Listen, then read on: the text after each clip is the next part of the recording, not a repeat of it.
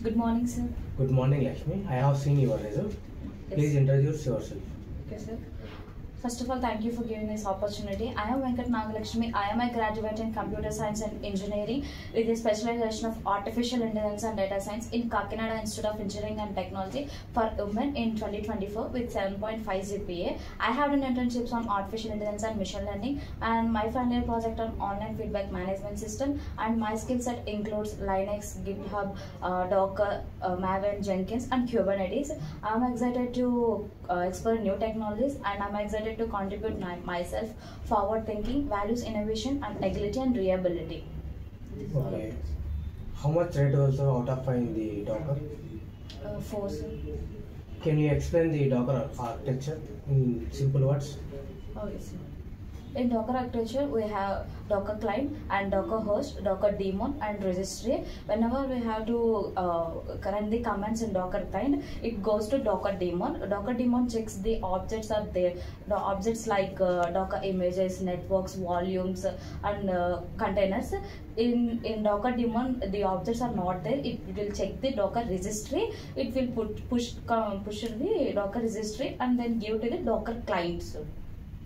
Okay. Who will receive the request from the user in the Docker architecture? Who will receive? Docker clients. Docker client. Docker client will communicate with the Docker host by using API server. Okay, okay. What are the different types of network available in the Docker? Networks, okay. Bridge, host, and none. Yes, sir. What is the default network? Bridge networks. Bridge network. Is it possible to connect or disconnect with the host network or non-network? No, sir. Host or none? Host, sir. We are not connect or disconnect the host network. Is it possible to connect or disconnect with none? Yes, sir. We can connect. Okay. What are the different types of volumes available in the Docker? Volumes, sir.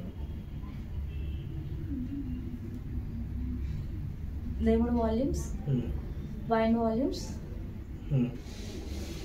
Anonymous volumes. Anonymous volumes. What is the difference between? What is the purpose of the bind volumes? Bind volumes can mount the volume. What is the purpose? Why you are using the bind volumes? For backupping data. If you store the data in the bind volumes, container data, if you delete the container, that application data will be there in the bind volumes. Okay, na? If you delete the container, after then you can see the data. Okay, na? That is the backup. For backup purpose, we are using the bind volumes. Okay, na? Okay. I want to see the particular container CPU and memory usage of the Docker container. I want to see the particular container CPU and memory usage in the Docker. How can I see? Docker info. Yes. CPU and memory usage. Docker system pro. System. Docker stats. Docker stats is the Docker stats container name. It will show the container CPU usage and memory usage. What is the command for the to see the running containers only? Docker ps. For all containers? Docker ps -a. Docker ps. I want to delete all images at once. How can I delete? Docker RMI -f. Sir. Docker RMI -f. -f. Okay, image name. I want to delete all images at once. How can I delete? So I don't want to delete single image. I want to delete all images at once. Docker RMI -f ps for q. Dollar bracket open Docker images -q. If you give the Docker image -q, it will print the image IDs. That all images will be deleted in the server. I want to delete all containers at once. So what is the command? Docker rm -f dollar container and pq. Docker ps -e -q. Okay. Let me ask few questions in the Kubernetes. What is the purpose of the taint and tolerations? Taint and tolerations. Taint we can use whenever we can taint the one node. Another any pod it not schedule on that node sir.